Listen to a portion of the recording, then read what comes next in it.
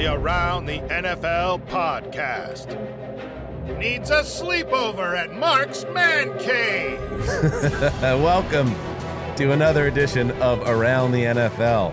My name is Dan Hanzus, and I got heroes here, Gregg Rosenthal and Marc Sessler. Sessdog, do you got a man cave? I've been to your place. I don't recall there being a dedicated man cave, nor have I ever seen you as a man that would go man cave if given the opportunity. I mean, I think like you could reference the whole place as that from some angle, but no, within the apartment, I don't have a room that would be called classically a man cave at the moment. But before the show, if you're on YouTube, you're talking about my background that looks a little Spartan, could use a little bit of help. So the place is in development, I'd say. And Greg, because Greg's going to Greg, and he was labeling it as constructive criticism. And that certainly was not what I was going. I was offering a suggestion that maybe your remote background, because that's what we're doing the show remote for the next couple of days, that it maybe could use a touch of color on the wall. And I thought that would go a long way. Not a criticism, merely unsolicited advice / suggestion. I did not take it purely as critique. I understand what Greg was attempting to accomplish there verbally, but I didn't fall for that either. So, point and pointer taken. And I look at my own setup, and it does look, it looks a little suspect. It could use a little bit of life, and I'm going to work on that this offseason. It's not normal criticism though. It's constructive criticism. That's the gentleman's criticism. Like if he's a man manly enough to even have a man cave, he can take some constructive criticism. Yeah, but I don't have a man cave, so maybe I can't take the criticism. But I am, in this case, I can. And lest we forget, I mean, silly me. Not only does Marc have a man cave, he has an entire Super Bowl segment based around it. That's true, and that went very well. Now it's time for a trip to Marc's Man Cave. Brought to you by Devlin McGregor. I forgot that Devlin McGregor, the crooked pharmaceutical giant from The Fugitive, sponsored your segment. Well, the greatest part of that segment, beyond the fact that I have no memory of it because of the state of my health that day, but that Denzel Ward and Myles Garrett were not wearing like the cans, so they couldn't even hear any of that. So Greg, I'll never forget the anxiety coursing through Marc, in addition to the germs due to his illness ahead of that interview with two Browns greats. And speaking of anxiety, I want to bring in the fourth person on today's show. You know her, you love her, you've missed her. Colleen Wolfe, Connie's the queen. She is the queen of NFL media. That's how I get brought in. Speaking of anxiety, great. How you been, Colleen? Anything new going on the last couple weeks? You know what? No, I've just been laying real low, just chilling. A lot of just not doing anything really. I can't wait until we write the Around the NFL memoir. That's all I'm going to say. But it's so good to see you, darling. Hey, it's so great to be back. Guys, I've missed you. I'm preparing for a soft launch of the Summer of Connie, and then we'll go into full swing right after the draft. So it's these are big months, huge lead up to what's going to be an amazing summer. Are you doing the draft night stage thing again? That's a big spot. I am. Draft night stage thing. That's nice. That's exactly what they call it. So yeah, I will be in Detroit on stage for night 1. And then I wanted to do day 3 because they're doing puppy adoptions. And so I've never done day 3 before. So I'm going to skip night 2 and then stay for all of the shenanigans on day 3. Are we going to maybe leave there with a puppy? I don't know how I don't leave without a puppy. So we're going to see what happens. But I'm going to probably get my pick of the litter since I'll be with them backstage. And that's kind of my dream, is to just be in a green room with a bunch of puppies. So that sounds great. And then will the inevitable party at your compound occur like how many hours after you return from the draft, roughly? Minutes, moments, seconds. Okay. It already starts on the flight home. You know, my beloved dog Captain, who's now about 16, 17 months old, but shortly before Christmas 23 or 22, Emily and I went to this. I should give them a shout out because they do really great work here in terms of serving as a foster home for pets here in the South Bay and in the Los Angeles area. But we went over to this couple's home, and there they were in the laundry room. It was Captain as a 3-week-old puppy, and then 3 other siblings of his. So it was a female puppy and then 3 males. And here's the one advice I'll give, Connie. Okay. That we picked Captain. Initially, we wanted to get the girl dog, but she was totally insane. Emily wanted to get a girl, but she was nuts. Okay. And you could tell she was the Pied Piper and she was a maniac. And we're like, all right, I love the dog, but we can't pick it. The other 2 dogs were various levels of overactive. And Captain, as a puppy, was chilling way in the back and hiding and acting really low key. And we were like, that's the puppy we want. But I'll tell you something, Connie. We got that little bastard home. And immediately he morphed into the other 2 brothers, total maniac. And we wouldn't have him any differently, but they are smart enough, even as puppies, to con you and sell you. So just beware. Wait, can I ask you a question though, Dan? You think he was conning you? He just wasn't like tired at the moment because he just did something? Greg, I am telling you, dude, that dog was straight up acting to separate himself from the pack. And he is a very intelligent canine. So I really give him that benefit of the doubt. Wait, can I ask you a question though, Dan? Like, is it possible? And this is a theory, and we don't always agree with each other's theories, and it's not. It's also not. Oswald acted alone. Go on. It's not a critique, but is it possible that Captain is maybe a little less, or maybe a little more emotionally dense, and wasn't aware, like the other 3 dogs, that they were the siblings were about to be separated, where the other 3 are reacting. Then Captain gets home and realizes he no longer has his siblings and is acting up. I'll tell you what, Mark. I love you, buddy, but I don't need a cat guy telling me anything about the nature of the dog, an advanced species. I'm asking. I didn't tell you. I'm asking the question, and it was constructive criticism, as Greg would say, or just a question. That Dan, does feel like criticism.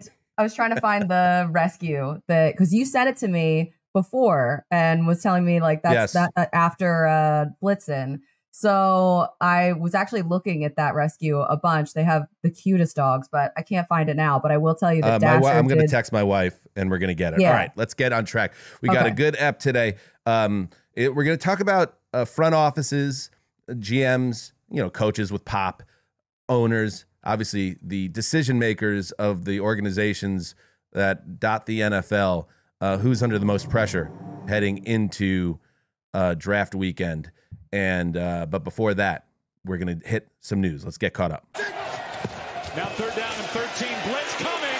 Prescott able to get out of the end zone. And now airs it out for Lamb. He's got it. He's gone. When he gets there, it's a touchdown Cowboys. On top.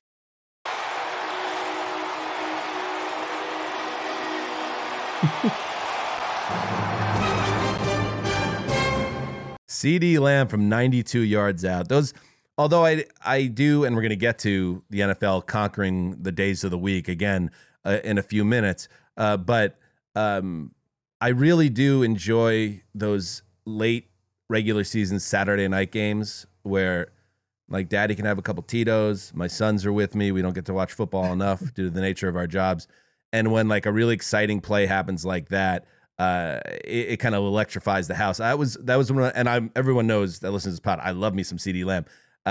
In what was a brilliant season, that game he was an absolute monster, and now the Cowboys are dealing with the repercussions of it being a monster because you got to pay him like a god. I'm still a little stuck on you calling yourself our daddy, but I do want to move on because that highlight I think was the first time this offseason that I saw a highlight from the season, and like. For a few weeks afterwards, I got to admit, like seeing highlights from the season, it almost gives me the chills. Like, oh, remember that back then? It was just like you were in a totally different mindset. But now teams have showed up. They've started working out. Football is back. I was excited to see an NFL highlight there. No, Let's go.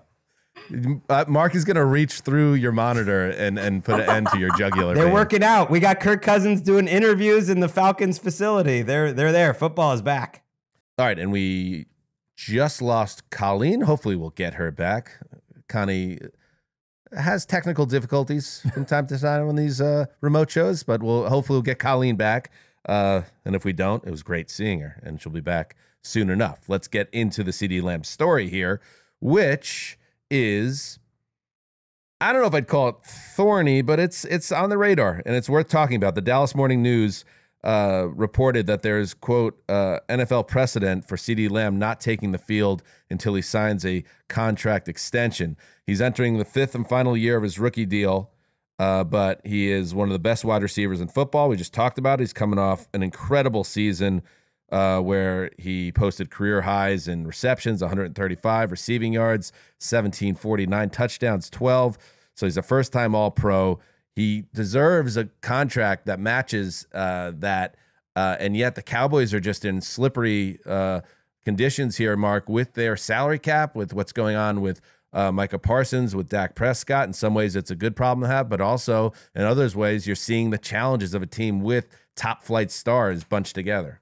Yeah, I mean, it's, this stuff happens. There is a precedent. I like that word attached to this, but they've gotten to this point with those three players you mentioned, like Prescott, Parsons, and Lamb, where all of them need their contracts to be addressed.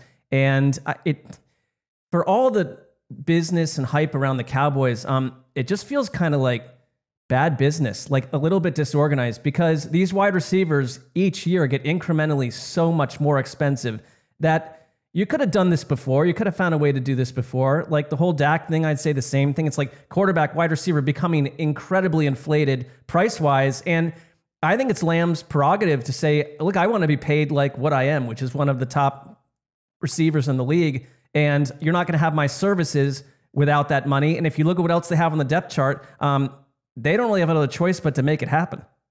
It's just part of the offseason playbook right now. I mean, skipping offseason workouts, they're voluntary anyways.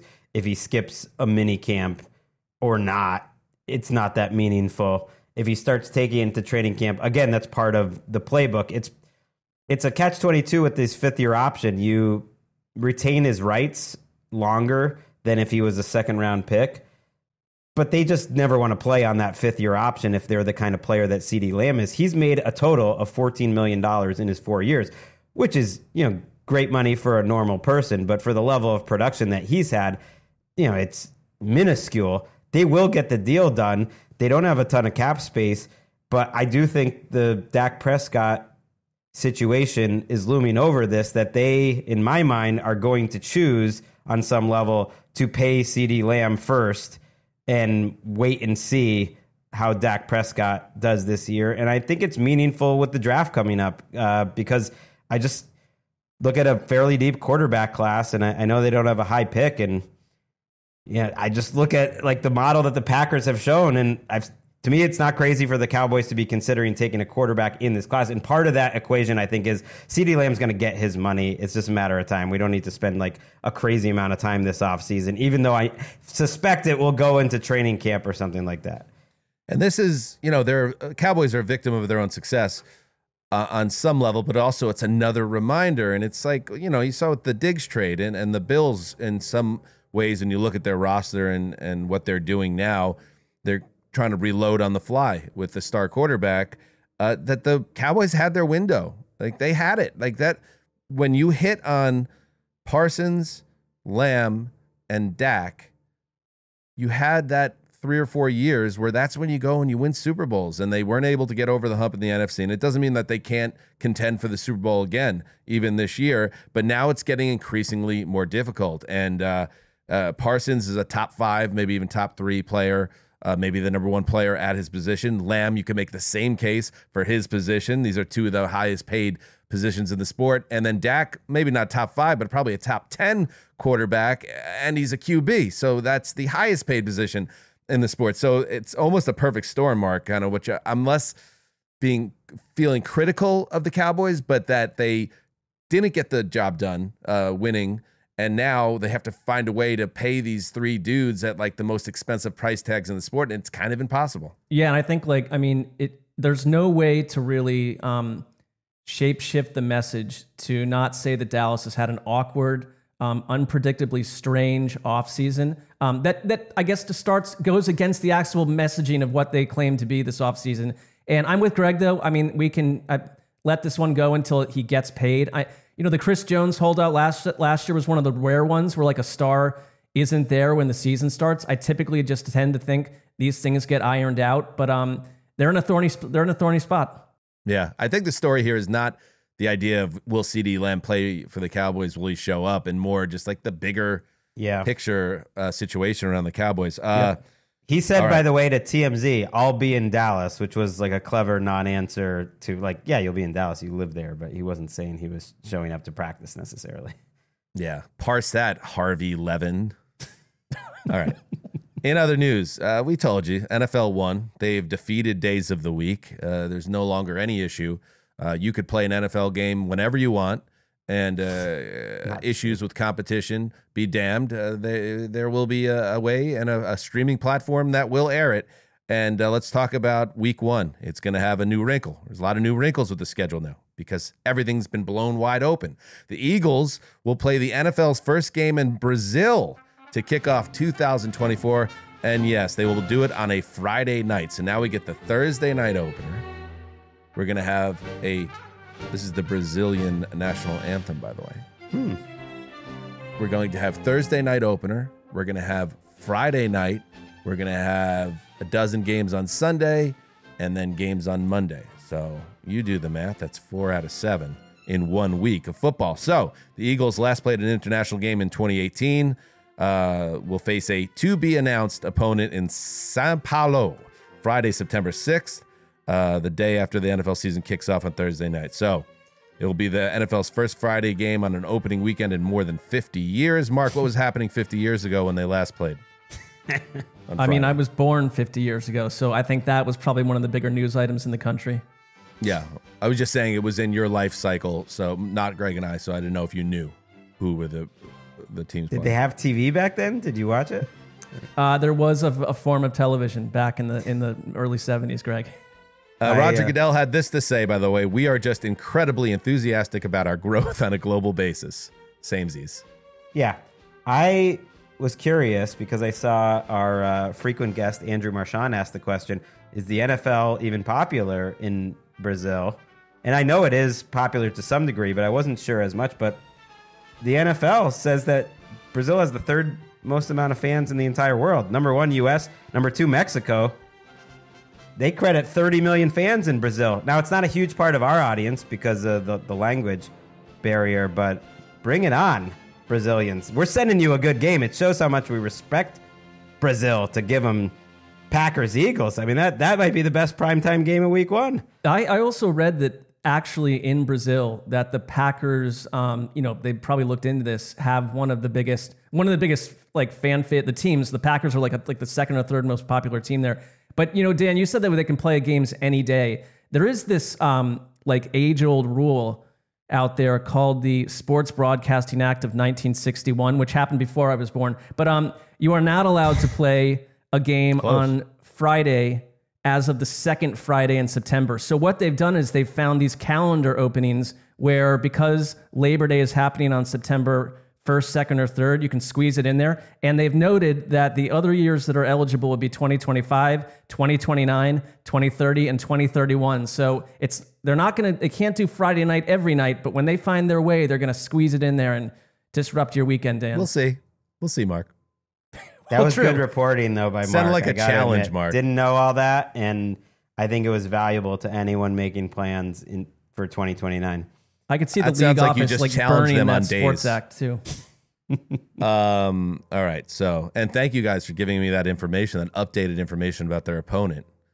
That is exciting. Moving on. Josh Allen. No, the other Josh Allen, the one that plays for the Jaguars, gets paid. He agrees to a new 5-year, $150 million deal. Makes him one of the highest paid players at his position in the league. It is a contract that includes $88 million guaranteed, and it replaces the franchise tag that he was playing under that was set to pay him a little more than $24 million. Greggy Allen coming off his second Pro Bowl trip in 5 years. He is coming off a perfectly timed breakout year where he had 17.5 sacks, 66 tackles, 2 forced fumbles, an interception. Big time player. They nailed the draft pick. Remember when he came into the league, it was like, oh, it's another Josh Allen. Is this the right play? And it turned out to be, yes, the right play. Right. He's sort of a classic example of a first round pick that was a big win, a B+, A- that like wasn't a superstar, but better than the average, and got better and better and developed, I think, and timed his best season for his contract year. And it just reminds me how important self-scouting and getting ahead of all these contracts are, because they could have paid him so much less a year ago. And they could have paid him this contract months ago, and then they could have kept Calvin Ridley, but they couldn't, because then the franchise tag wasn't available, and he ended up being able to squeeze him. It's a good thing, though, for players like franchise tag players. We saw with Kyle Duggar earlier this week, are getting their long-term money, which is sort of how it's intended to be used. But these quieter contracts, like the Eagles, for instance, with Dickerson and Mailata, who are doing it years ahead, like those are the teams that are smart. They're saving money in the long run, because this is pretty wild. I think it's 76 fully guaranteed, 88 guaranteed. Like, he's getting that money. It's not backloaded at all. He actually has a chance to play a lot of this contract, I think, by the looks of it. And it links to exactly what we were just saying about Micah Parsons. I mean, it's exactly what Dallas has to look at and say, oh, we're going to have to top that. And like, you're right, 7 of 9 tag players have gotten contracts, and quicker than they would have in other times. So like, I like that part of it. And the Jaguars needed to do this. I mean, Calvin Ridley is not to me like a star wide receiver, but they are letting players go. And you're watching the AFC South, the Texans specifically, turn into a firestorm, and you got a wait and see on what Anthony Richardson makes the Colts. So it's like the Jaguars, who 600 days ago were a really sexy new operation in the AFC, are now like maybe the second or third, at least the second best team in the South, and maybe the third. I was going to say hold that thought, but it was too late. We'll talk about the Jaguars a little bit later, potentially. Are we going to have a Balky off? I mean, our multiple co-hosts here. Don't be ridiculous. All right. Finally in the news. God, if there's one person out there that got that reference, please hit me up on social media. I enjoyed it. What? Go ahead. I mean, I don't want to spell it out for the listeners out there that, all right, give me the letters. Balky Bartakamis, big-time fans. Okay. The Bartaka heads out there? Anyway, finally in the news, Bill Belichick is about to enter an NFL season not as a head coach or a coach of any kind, and that'll be the first time since 1974, which predates Marc Sessler. No, it is. I was, on the earth to witness the start of that career for Bill Belichick. Man, this is like a whole fun game. Like, can we find an event in history where Mark wasn't alive? Anyway, 50 years, okay? And Belichick, though, is keeping busy. He recently spoke at Nebraska's annual coaching clinic. And, the head coach is an old man, an old friend of the show, a guy that once stole Mark's heart at the NFL scouting combine at a tavern, a local steakhouse. It is Matt Rule. He did not do well as a head coach in the NFL, but obviously he's landed on his feet well. And he was blown away by Bill Belichick's presence, his knowledge, his je ne sais quoi at this clinic. Let's listen to Rule, who also was very pointed in his commentary about Bill being out of work and how is that possible. He is so smart, has seen so much, that he can make the complex so simple that it humbles you and embarrasses you. I was embarrassed yesterday listening to him, how smart he is, how simple it was. He went, he went 4.5 hours just with the coaches. Forget the clinic. Like, he came in and met with our coaching staff. And 3.5 hours in, I was like, Coach, would you like a water, a cup of coffee? Would you like to use the restroom? Because I desperately had to use the restroom, And he's like, I'm fine, Matt. I was like, yes, sir. And just sitting there and just talking, right? And just his recall from things 15 years ago. And, the only reason why we don't get through more information is because he's having to slow down to make sure you understand what he's saying. I mean, so you have this man who's a savant, right? Who's been a defensive coordinator, He's been a special teams coordinator. He's coached, he could be an offensive coordinator. He's been a head coach twice. He's been a GM person. I mean, he's talking about football in a way that just illuminates things and makes things so simple that you're like, oh my goodness. I love that. And I wish things worked out better for Matt Rule, because he seems like a good guy and a personable guy in the NFL. And some people, and I saw some criticism out there that who cares what that guy says? He's terrible at his job. Okay, he was bad as a Panthers head coach, but he's clearly someone who respects the profession, that's done it for a long time.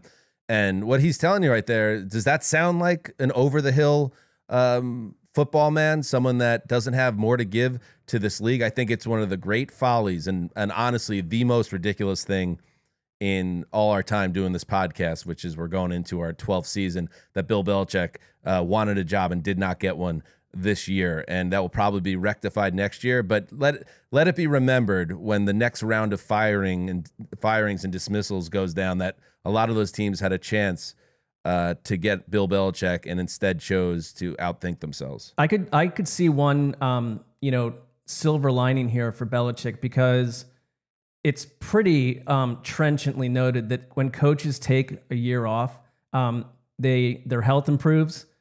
They're able to watch football more globally. I mean, you're not going to teach Bill Belichick new things. I get that. But just the idea of kind of getting out of the grind, re-energizing, taking a look at football from a different place. And I think for Belichick to go around to these coaching clinics and to talk to other coaching staffs, it's got to be fuel for him. And I think it takes the hot butt rankings and everyone who's on that list, it dials the notch up, because whatever exhaustion or ageism was happening around Bill Belichick a couple of months ago at the end of the New England thing, and the documentary that came out, all that, it's like other owners are now going to be like, wait a minute, everyone passed on Bill Belichick, but if I'm like the Giants owner, I'm like, we could bring Bill Belichick back to New York to be the Giants coach in a bit of poetry if this thing continues to go south. So I think everyone's now about to be watching that, like, wait a minute, Belichick is already the lead candidate to take a job a year from now. Like, that's all stuff I agree with from both of you, and yet I don't think it was some travesty he didn't get hired. He needed a year off. What he was doing was stale. He was doing a poor job. I think it's going to be extremely valuable for him to take a step back and do some self-accounting of how he went 29-38 with no playoff wins for 4 years, 3 out of 4 losing records. Like, because there's no way he is happy with that, and he is as critical as it gets. And I randomly reread critical of himself as he used to be. I reread this book, Patriot Reign, which is one of the great season in the life embedded reporter books that kind of got slept on. It's Michael Holley, who spent 2 seasons, all sorts of inside stuff with the Patriots, 2002, 2003. It's kind of amazing. It's like him going to Belichick's cousin's house with Belichick when she has cancer, all this stuff. And the number one thing that he stressed that he was important to him was to not have yes men around him, to have people around him that he respected that could push back on what he said, because it can't just be one person running the show. It can't just be one person. And Scott Pioli, especially in that book, was really important as someone who he trusted to do a lot. And he loved how Mangini pushed back. And he said, I never want to be the type of leader that gets masturbatory. He used that word in terms of my opinions, and no one's... He didn't have to use that word, but he didn't, but he was. And what did he turn into? He turned into a guy who started making all the decisions, had no one around him, didn't groom anyone that would push back, and he will, I'm sure, reflect and say, I did a poor job for 4 years. 29-38 with 3 losing seasons is a bad job no matter what, and I think he'll come back a better coach. But to me, it's not some he needed to reset and change the way he was doing things. I know, but everyone seems to be so sure of their opinion that he needed to reset and he needed this year away. But he didn't think it. And just because he could have gotten a job in January and still done some self-reflection and self-scouting and went into this enlivened and re-energized and learning from what happened at the end of the New England run. And the idea, I think ageism played a part in the fact that he's in his early 70s. And now you're kind of, in some way, the point I'm trying to make will be made in January when multiple teams want the guy.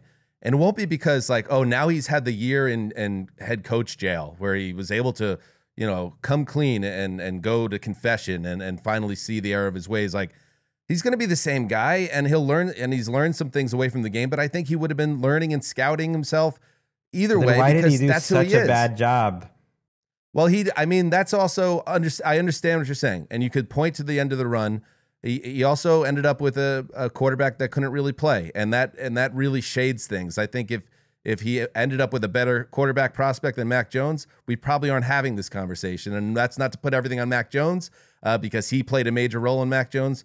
He was the face of the organization behind the scenes as well. I still can't believe it. I don't want to dwell on it anymore. And I think we're all on the same page. I'm just a little more strident in my feeling that these teams think they're so smart, and it's a copycat league. And I think once other teams kind of put it out there that, we don't want that guy. He needs a good team, though. Like, I'm not assuming he's going to do well. The odds would say like he could be mediocre. And he again. loves that, Greg. A turnkey team like the Cowboys or the Jets, not like the Jets are going to hire him, but a team that actually has it in place. His mind is obviously so sharp. He's such a great defensive mind. Like, he can do all that. Running an organization, I think he showed that his best days are behind him when it comes to that. He'll need to make some adjustments, obviously.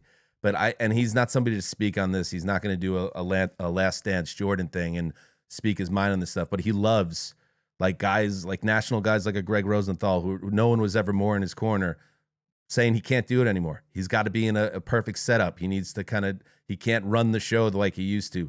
I think he's going to be hungry. And I think he would have been hungry this year too, I guess is my point. This idea that he needed to take the year off, well, he's getting the year off, and let's see what happens. Because I think a little bit of all of that can be true. Like, even if he didn't want the year off, it can help him. Like, he can be doubted, but you have to look at the full body of work. He's one of the greatest coaches, if not the greatest coach of all time. And I find your versatility, Dan, to be impressive. That you can come out and attack appropriately the ageist and the people that killed Bill for his age on a show where you're asking if I was here to witness the Revolutionary War. So that versatility is noted. That's a fair point. I think versatility. I'll fall on the sword. Marky. I think you're saying it's a little hypocritical. Versatile seems like the word. That's a nice guy move. I'll fall on that sword, baby. All right, let's take a break, and we will talk about, speaking of pressure and decision makers, who's under the most as we enter draft season.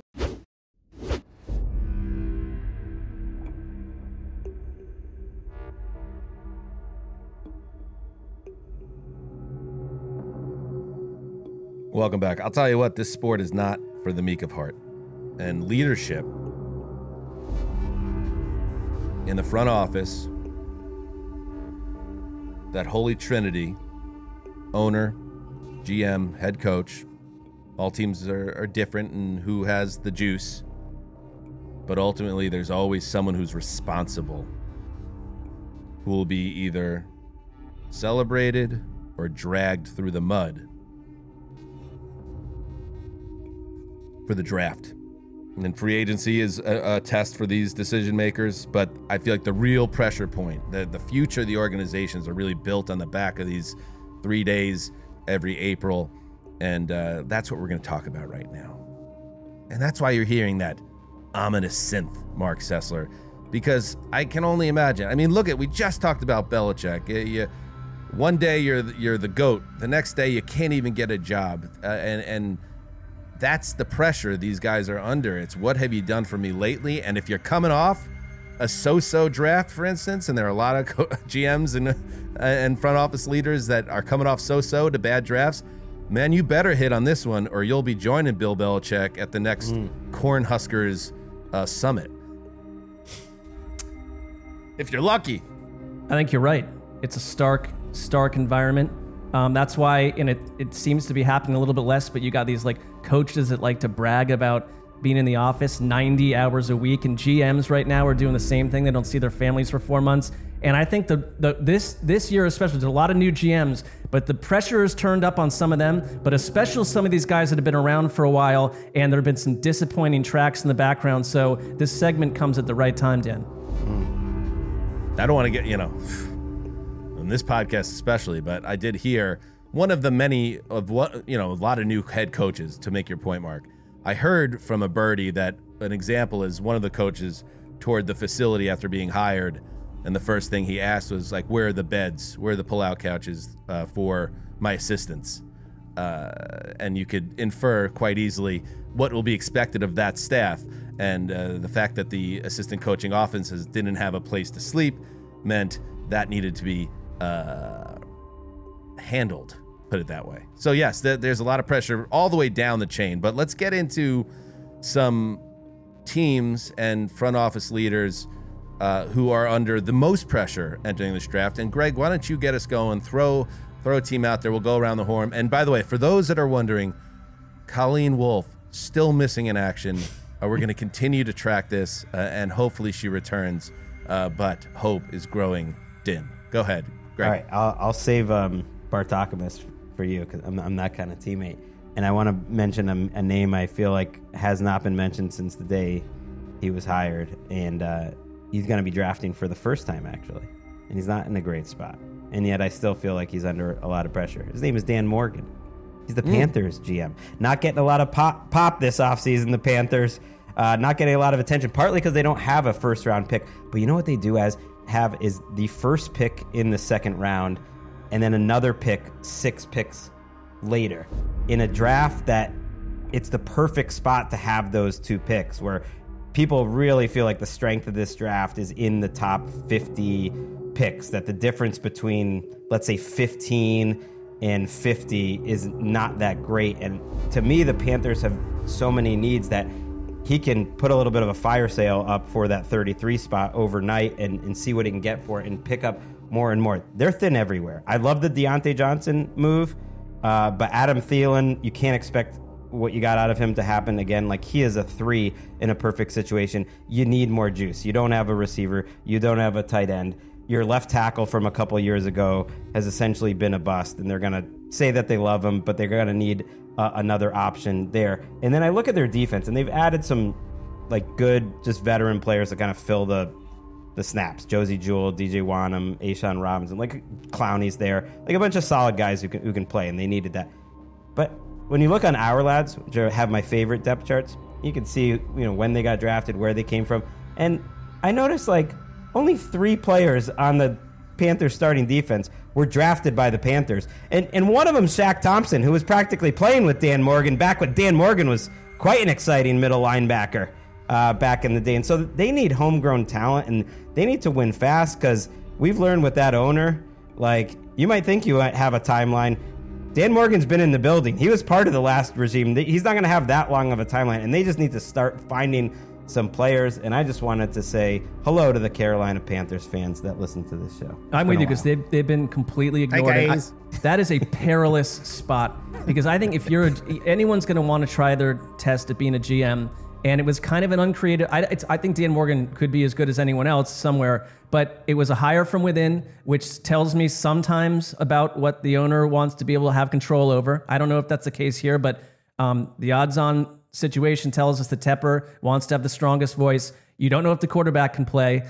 You inherited a job where you have given away a ton of draft picks for the future and made a ton of terrible team building decisions over the last 3 or 4 years. That's why Matt Rule doesn't have a job. So it's like, I think Dan Morgan, like selling that pick maybe and acquiring all the assets you can. I agree with you, Gregg. I think that makes sense. Yeah, because this is obviously the critical year for Bryce Young. It comes quick in the NFL.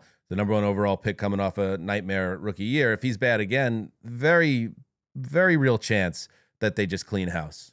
2 fifths, as I mentioned, 2 high seconds, and then the first pick of the third. Like, they keep, like, that third is almost as good as a late, second. So he does have, even though they traded all those picks away, they have some maneuverability. They got to make it happen.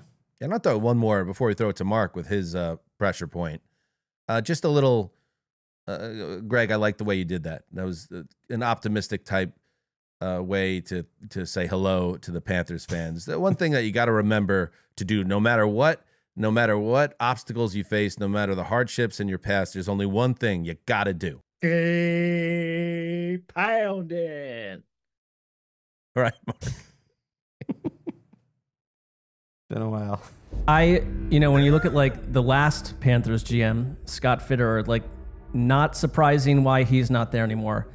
I think there's one GM sitting out there that it's like, it is a surprise to me that he's still in the building, and it's George Payton, who I think we have a nickname for. Was it Kevin Saunders, I believe? That's it. Okay, so Kevin Saunders has enough on his resume where he shouldn't be there. I think he's got a head coach who essentially like probably runs that front office, if not directly, just sort of spiritually. And a head coach in Sean Payton, who's verbally, whether I know Greg always thinks whatever Sean Payton is saying that he's lying, but he says, you know, there are teams up there above us in the draft where they're at number 12 that we are, you know, trading up for a quarterback makes them very valuable front offices and assets. And I think like you're looking at a team that has Jarrett Stidham and Ben DiNucci in a post-Russell Wilson apocalypse. And there is a lot of pressure to get up there and get someone if they don't like who's going to fall to them as the 5th or 6th guy.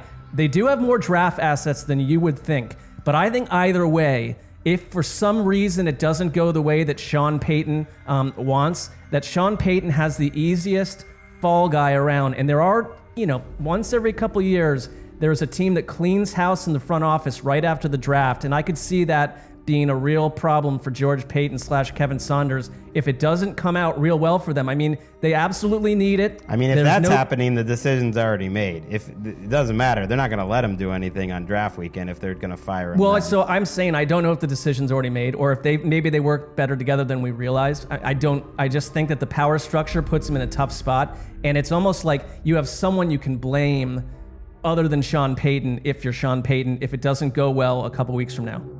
I mean, you could almost like look at it a different way then, Mark, like that with especially these teams coming off disappointing years, there's not a lot of pressure. I mean, there's pressure to try to be better, but if things go wrong, Sean Payton's pulling the strings anyway, and he could just blame the GM and start over there. And if things go right, Kevin Saunders keeps his job most likely, and McVay and Payton gets all the credit. I don't like the power structure for George Payton to begin with. But I would say secondly, who? Like Kevin Saunders. But if you like go into another rough year with Sean Payton, I think things get real ugly.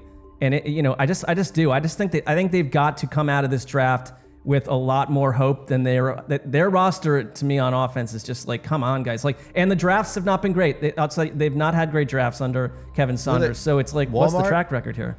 There's a Walmart that owns the Broncos. Yeah. We don't know yet how patient they are. When we talked about the Russell Wilson trade, I made my opinion shared my opinion that I thought if they're being run the right way, that Payton should be mostly absolved of year one because he had to inherit the Russell mess and everything that came with it. For sure. And now it's pretty widely known across the league that the Broncos are in a very difficult spot in terms of how they can spend over the next couple of years because of that disastrous Russell Wilson transaction. And I guess I just disagree just a little bit about like what the expectations are in Denver, and when the expectations are lowered because of their unique situation, that maybe it's not as high a pressure point as other teams. Broncos fans didn't like it going into last season, but I'm going to make the same point now. Is like, where is the strength of this team? Give me a position group that has much. It's a pretty bad roster. I might put it in the bottom 6 in the NFL. Like I think Payton did a fine job. Sean Payton. That's why we talk about Kevin Saunders. Did a fine job coaching up what they had. But there's not a lot. There's not a lot to like wrap your arms around here and feel good about for the Broncos. So I'm with you. They need some talent infusion. And it's tricky. Like Bo Nix as a second rounder feels okay. Bo Nix, if you take him in the top 15, feels a little rich. Yeah, they definitely need to get better. All right, we started with two sad teams. A bad team and a sad. Panthers are kind of sad and bad. Anyway, Panthers, Broncos, two teams that are looking up a hill. I want to talk about a team that's in a really the opposite place, but I kind of attach some headlines to these. So the headline here is, take a window for granted, and soon enough, it will be a wall. I like that. Pretty good. Made that one up. Talking about the Packers. And you have Brian Gutekunst, who's been there for a while now. He survived the Aaron Rodgers power struggle, handled it beautifully, looking back on it. Nailed the Jordan Love pick, You have Matt LaFleur there, his 6th season with the team. There's been a lot of success in those 6 seasons, but also they have not gotten to the big one with LaFleur. And this is an organization that expects to get back to the Super Bowl. And the whole last season, they went 9-8. They closed very strong, obviously. They went into the playoffs. They were the team nobody wanted to play. They gave the Lions all that they could handle. And now it is understood that this is the year that they make that leap. And it better be, because I think that these windows, especially with the Jordan Love situation, Greggy, and maybe you could provide just a little clarity because of his situation. Where is he at contract-wise? He's entering the 2nd year of a 2-year contract. They're probably going to give him a new contract this offseason, if I had to guess, in the summer.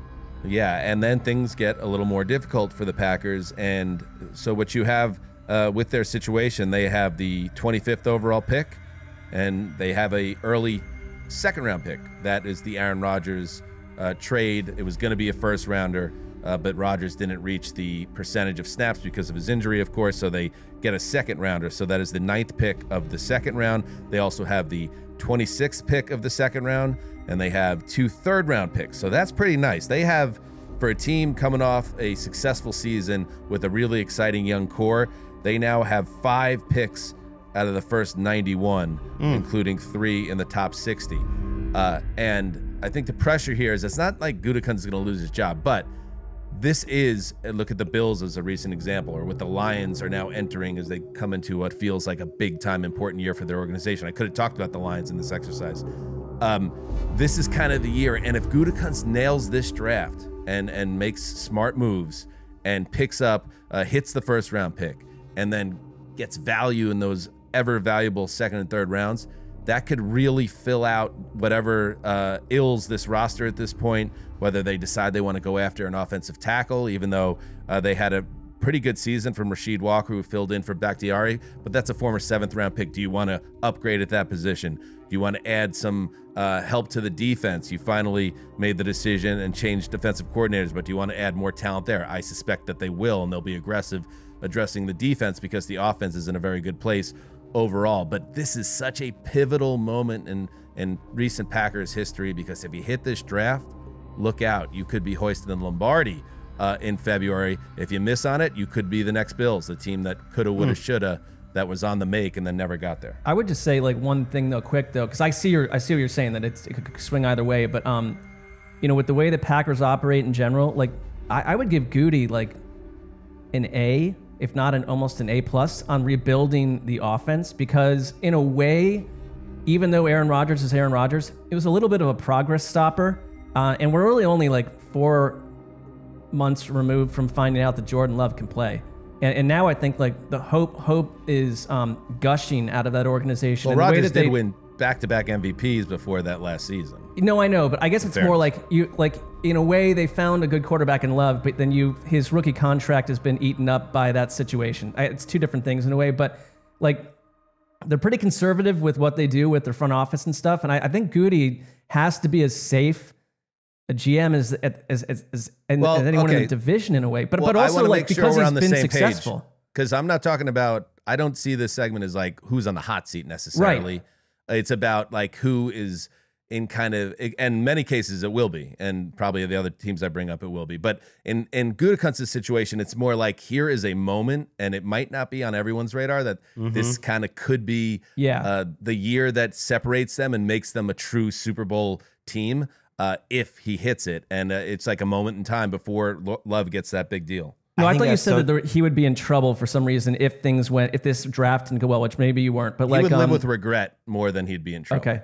I think that's so true that as you were talking and I'm thinking about it, like they have a chance to really set themselves up as the consistent team in the NFC. A young quarterback and a really good young core, a lot of which is on offense. That's how you win consistently. And when you say, watch out, you turn into the Bills. And part of me thinks like, well, you should be so lucky. I mean, they did win like the most amount of games over the last 4 years. And I don't view the Bills story as remotely closed. To me, Josh Allen is in the middle of their prime, and so their window's open. So consistent winning is what they want. You want to get it a little over the top, and some good picks on defense, especially I think in the secondary. Maybe you get a little younger with the pass rush, but they're a team unlike the Broncos where I look around and I see a lot of strengths, and I don't see a ton of huge screaming needs. You mentioned a couple of them. I think they'll definitely address the secondary at some point with those first 3 picks, but he's in a good spot. I mean,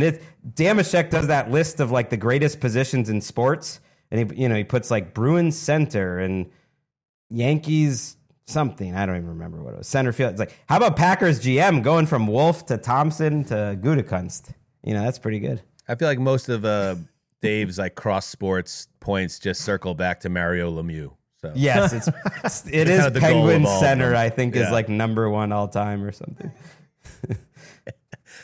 All right, let's take a break, and then we will go around again, talking about different teams that the decision makers. What am I calling this again? Pressure points. I was decision makers. Team builders. Pretty good. All right, we'll be right back.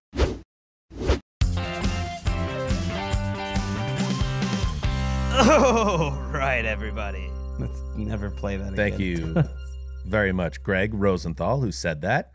By the way, Greg, have you given any thought so far about the Delaware tapes now that they are in the possession of I the old mean, Zeuser? Despite, the firestorm of interest on social media. Oh, wait, no, I haven't heard from one listener on this thing. Nobody cares. We waited too long for this bit. The desire has really diminished over the years. Half the listeners are like, what's Dan even talking about? This is from 8 years ago. What a mistake that was. Everyone, all the soldiers of the ATN Army, please hit up Greg on Twitter /X and let him know that you do want to hear the Delaware tapes. And it would be a win. Mark, like we said, a win for everyone. A win for you and I. I think so. I think when we're hearing the innocent voices of children, young minds and hearts asking that this be the wish that were fulfilled, not only just for us, but for the future generations. So I think it's important. Yeah, that was a rookie mistake by me. And I know you're not. I will be turning off notifications until Monday, April 15th. All right, so start sending this on Monday, April 15th. No, and I know you're not in it for the glory, but just think, Greg, that you too could have a signed football from Dabo Sweeney. Like me. That's how it works? I potentially played a role in I'm going to say, an orphanage that was erected in the Clemson region. I'm not sure, but I did play a role because I got that ball. You too could have some type of artifact celebrating your great philanthropic mind. I think it was thanking you for speaking to the Young Capitalists of America conference or something. So let's calm down with the orphanage. Young Capitalists of America? That's so false.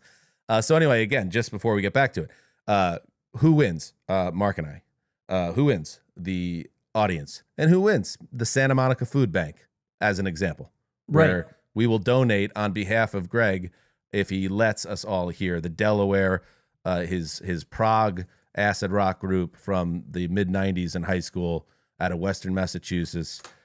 Some of their great work includes, I have it under Delaware bio under stickies on my laptop. How Do You Want It Cooked? Shiny Man Went to Frogtown. These are all output from Delaware. All right, let's get back to it. We must listen to Delaware. Shiny Man Went to Frogtown. You're up, Greg. I'm going to go with Brandon Pressure Bean. point. I started with Carolina. Let's go to a former Panthers staffer here, Brandon Bean, who arrived in Buffalo after one season of Sean McDermott. He joined his pal there 2018. I think what they've done since McDermott got there could be taught at like a sports business school of how to rebuild a franchise. Through picks, through trade, through free agency, how to take something where there was basically nothing and create a consistent winner. Hopefully they, for them, they get a Super Bowl eventually and it really completes that story. But I think he was excellent. But you look at the track record over the last few years, and in the draft specifically, there's just not enough home runs. There's a bunch of singles. Like Ed Oliver, you found a guy who you can kind of build around. That was 2019. For the most part, all their best player, their core players, were found back then when they first got there, 17, 18, 19, maybe 20. And since then, they've been hitting singles. He needs to find guys that can be around. Now, they don't pick until late. I've seen some stuff that maybe they trade up for a wide receiver. I think that's crazy because they do have some fifths and sixths in this class where they can trade to move around. But I think they need to find 2 or 3 real difference makers in the top 75 picks.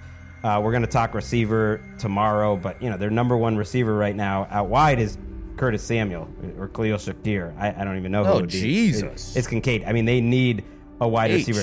They've signaled that they're really happy with their offensive line. They recently signed La'el Collins too, so I think that's one area they won't hit. But especially in the secondary, the defense, and at wide receiver, they need core guys. They need the Bills that are gonna help carry Josh Allen to where he hasn't gone before. I think he can do it because he's done it before, but they're starting to run out of time. I liked the draft last year. It worked out okay, but they need to start stacking them. The one thing I don't like about Buffalo's situation is when, less than a month before the draft, you created a burning need for an offense that, you could say Josh Allen go do it all on his own. Well, no, he can't. Like, that's just not how this is going to work.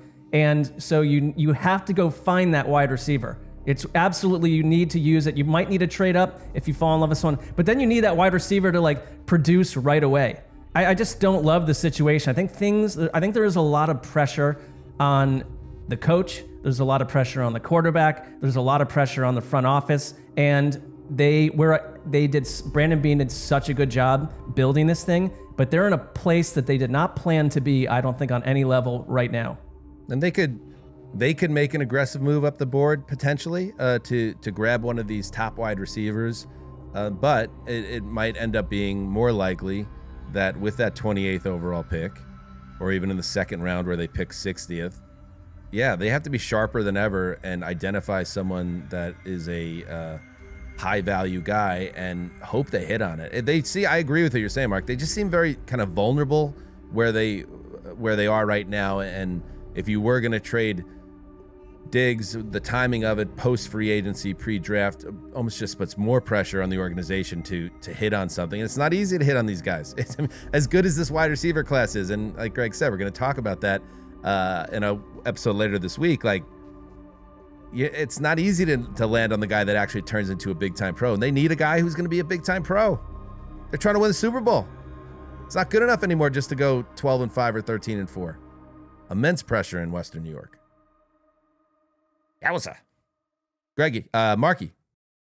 I think the most interesting spot in the first round is number 4, the Arizona Cardinals. And I think with some of these guys, like with Brandon Beane, you can look back and say, well, what have his drafts been? And with Monty Austinfort, their GM, I'm less concerned with, he doesn't have that track record, but he almost reminds me of our old guy, Sashi Brown, where he came in with a very distinct strategy. They used last year to compile draft picks. They didn't trade Kyler Murray, which was kind of this thing that people, I thought might happen, but they're cool at quarterback, so they're not a candidate to take a quarterback at number 4. They talk about a team that needs wide receivers. They've got Michael Wilson, who I like, Greg Dortch, who I like, these are supporting guys, and Chris Moore, essentially. So, they're another team that what do? You created this burning need. You could also, I think, obviously trade these picks to the Vikings and get a good wide receiver down the board a little bit. I guess I just cannot wait to see what they do. They've got 11 picks in this draft, and it's cool to keep accruing them. But to go back to Sashi Brown, because the one thing that kind of comes up is I love the strategy, because I think it's like you're always going to have a team when you're number 4 and they have needs all over the place. So recreate this team with young players, but that Sashi Brown accruement of draft picks, and this is other teams have tried this too. It's you got to hit on them, and they missed on a lot. There was one draft where they drafted 4 wide receivers and a quasi tight end wide receiver type hybrid, and none of them worked. None of them worked, and that's only the beginning of how it didn't work. So I guess what I want to find out is like Monty Austin-Fort, great plan, good strategy. You sit at the inflection point of the entire first round where you're going to get great value like you did from the Texans a year ago, and you can't argue with that strategy.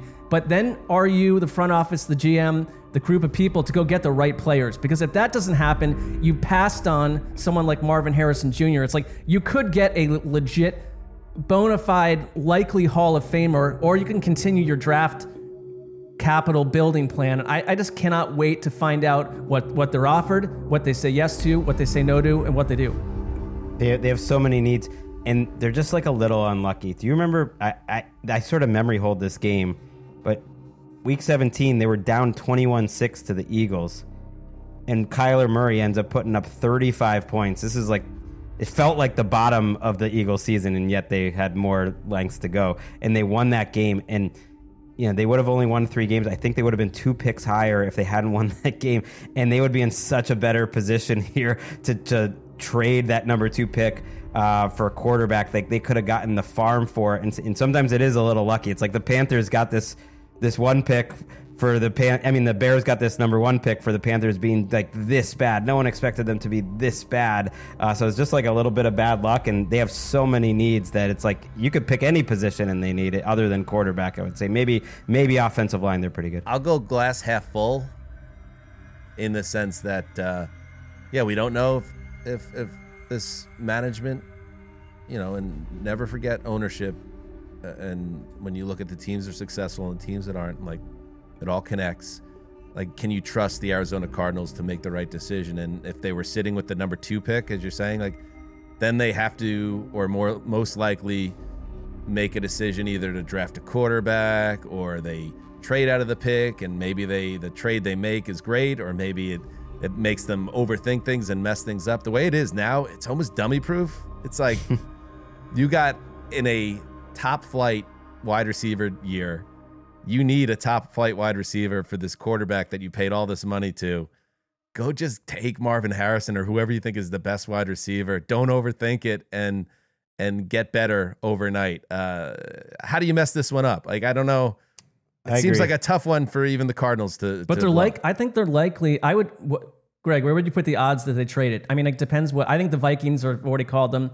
It's like I would put it at like 60% that they would maybe trade it. That may be a little bit high, but or just add Justin Jefferson like 40, or 60. Jamar Chase or a player of that level to your roster right now with your quarterback that you're still trying to figure it out. Like, right. I guess that's what I mean. I said there's nothing wrong with trading back when there's a quarterback starved team out there and you have to pick up the phone if it rings, but also like I feel like just taking a potential first team all pro level wide receiver is a path to getting a lot better also, And to give Monty Austin-Fort credit, look, last year, Will Anderson turned out to be great for Houston, but the Cardinals are happy with that trade. They already did a trade down last year, and they had a sneaky good rookie class. They got 4 or 5 real contributors, real NFL players. So, like, they're off to a good start. I think it's a good coaching staff, and the GM has done a good job so far. And yeah, Mark, I think it's significant the chances they trade. I'd put it a little lower just because Harrison's so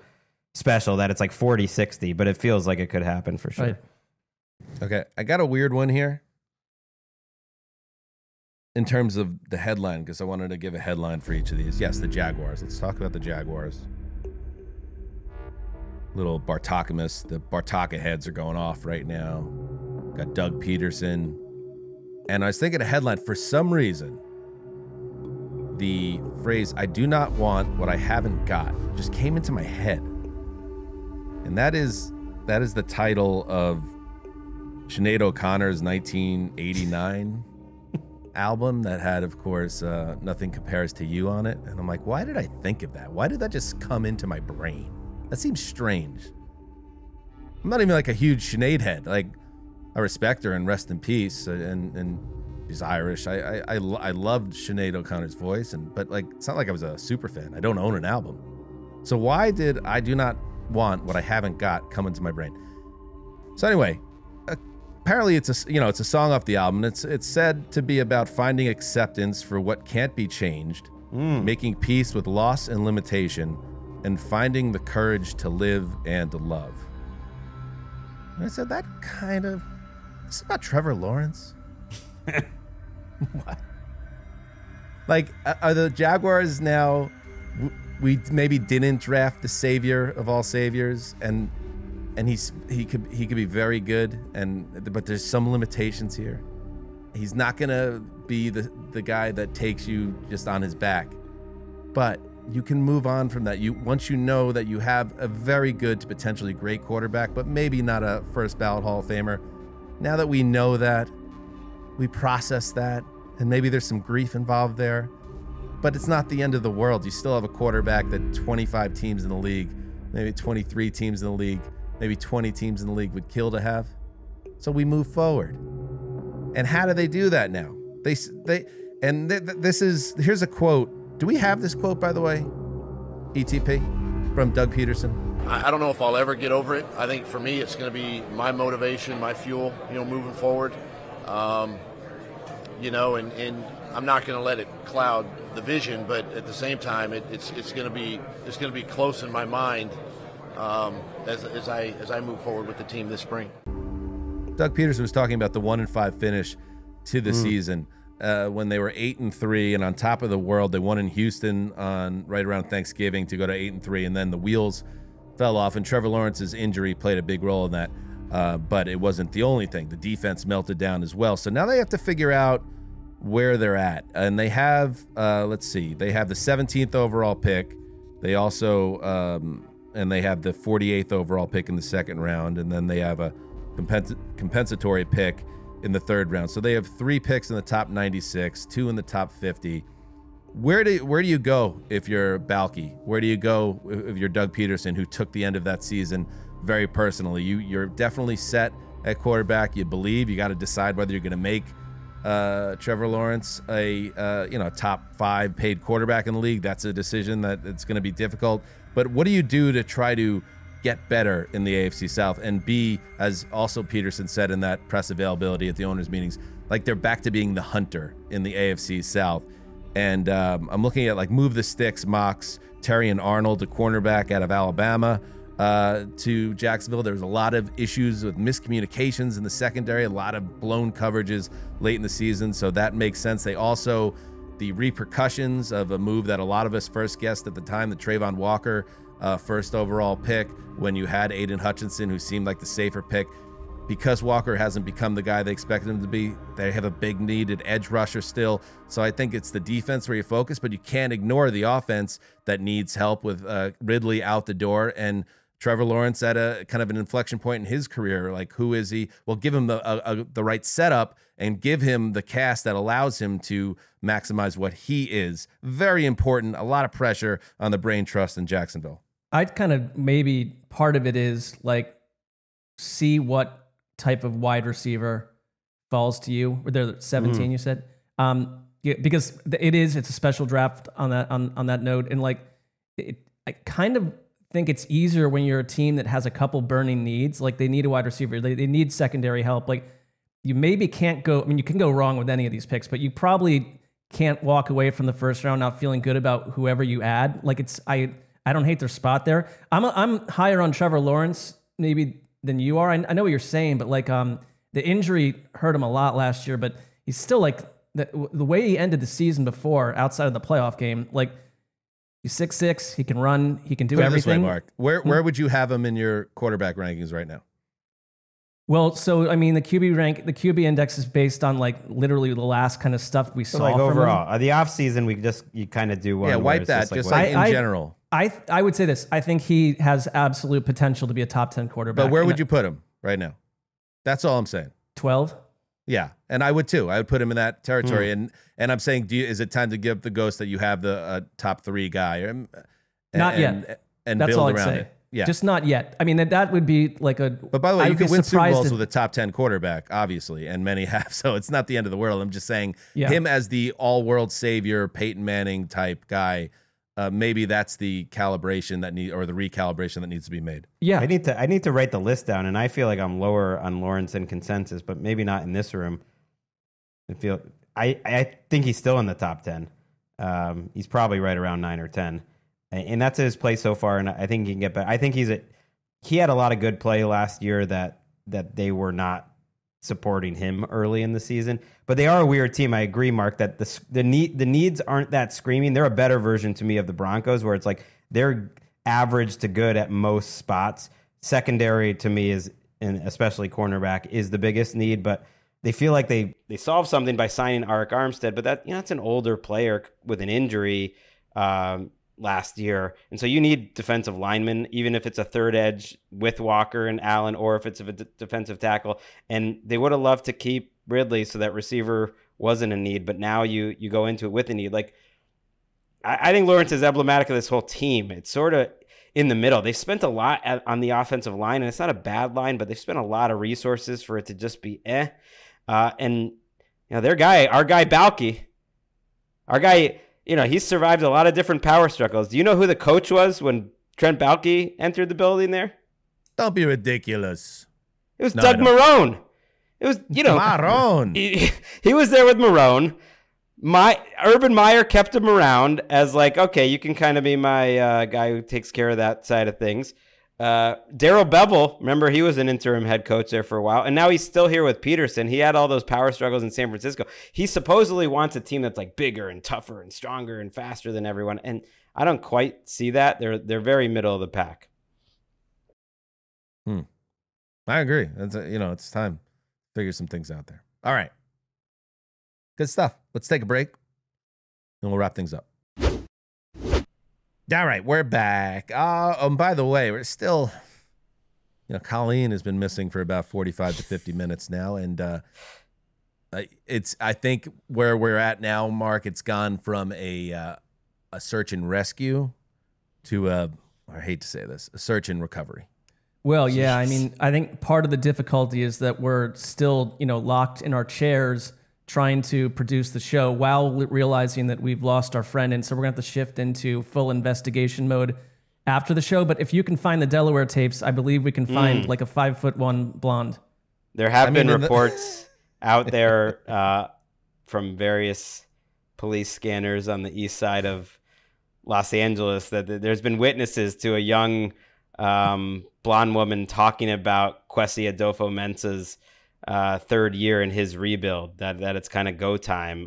So I do feel like that might be a little bit of a clue for where to find her. Just on the street corner. It's a little worrisome. Colleen's become like the Gone Girl of this podcast over the last couple of weeks. We just got to find her and hope she's okay. All right. That is it for the Wednesday show.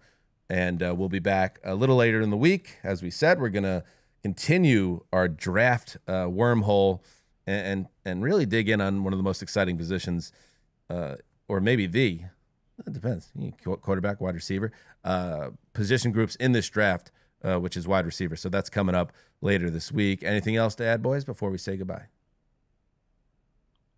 Never. Been a pleasure. Been as always. And Mark, again, not constructive criticism, but just a suggestion about your background on remote. You have put it on my radar fully, and I am going to think about how to address it. Oh, and let me underline this with my wife got back to me. The dog rescue place is Love Leo Rescue. If you are in the Southern California area, it is an incredibly run organization that really put the pet first. Adopt a dog, save a life. Love Leo Rescue is a nonprofit based in Los Angeles. We believe all dogs deserve a second chance. So check out loveleorescue.org. That's where I got my beloved captain, and they do amazing work. So check that out. And until next time, heed the call. Where are you, Connie? Hey guys, thanks for listening to this episode of the Around the NFL podcast. I can't wait to do the same. I'd like to thank producer Eric Roberts for going into the office on an off day just so I'd have everything I need to do the show remotely. Eric, we tried our best. To Greg, thanks for sending out the news items so early. It's a true hero move. You know me so well. To Mark, my brother in anxiety, thanks for probably over-preparing today. You're always ready for anything and everything. I just wish I could say that about my internet provider, especially today. And to Dan, who never stops believing that my remote appearances could maybe work this time. You miss all the shots you don't take, and we've taken a whole lot of shots. So good times, gang. We'll reconvene in studio to properly heed the call. And now I gotta go. I'm gonna go throw my computer into the sea.